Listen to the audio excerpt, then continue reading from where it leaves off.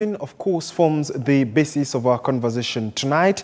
Gerans Mutual as well as Eliud Mutahi will be here in studio, experts in this field, to further deliberate and discuss the expectations and what to anticipate, especially this year after UNEA 6. Clean coffee production has dropped by 6% in the last year, despite advancements by the Office of the Deputy President to increase exportation of the preferred variety to choice destinations. This is according to the Coffee Directorate, who say that coffee auctions have equally dropped in value by $100 million within the same period, after even concerted efforts to increase smallholder farmer involvement in the Nairobi Coffee Exchange. And as Hibak Said now reports, local consumption is now being highlighted as a new frontier in increasing the popularity and carving out a niche for Kenyan coffee, which ranks 17th globally in total world coffee production. Smallholder farmers control about 75% of the total acreage under coffee production. This contributes to around 70% of the national annual production of clean coffee beans. This translates to about 30,000 metric tons of the more than 48,000 metric tons of clean coffee produced in the last year. We just fell slightly. This year, 48,648 metric tons. That is a slight reduction of 6.1%.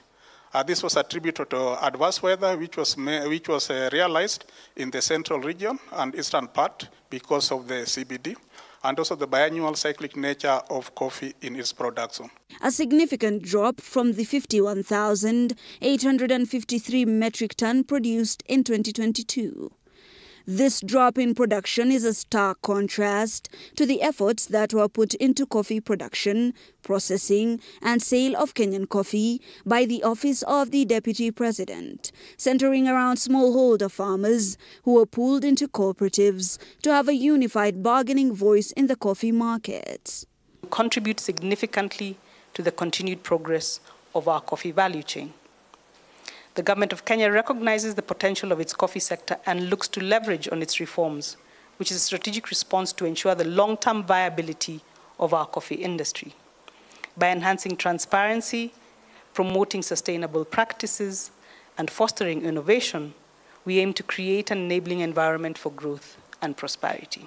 The number dip notwithstanding, pricing in the Nairobi Coffee Exchange has improved to be more competitive, even with international markets such as the New York Coffee Exchange, from $199 per 50 kilo bag in October of last year to $212 per 50 kilo bag in January this year. So as we gaze towards the horizon, our commitment remains unwavering in further modernizing and refining the coffee sector, alongside invigorating other pivotal value chains and fortifying regulatory reforms. 4 billion shillings has now been injected into the Coffee Cherry Advance Revolving Fund, keeping the advance payment for farmers at 20 shillings to 80 shillings per kilo.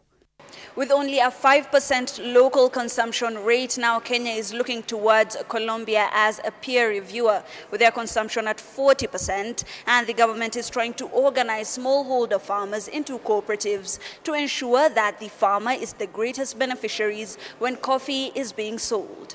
Hibak Said for TV 47.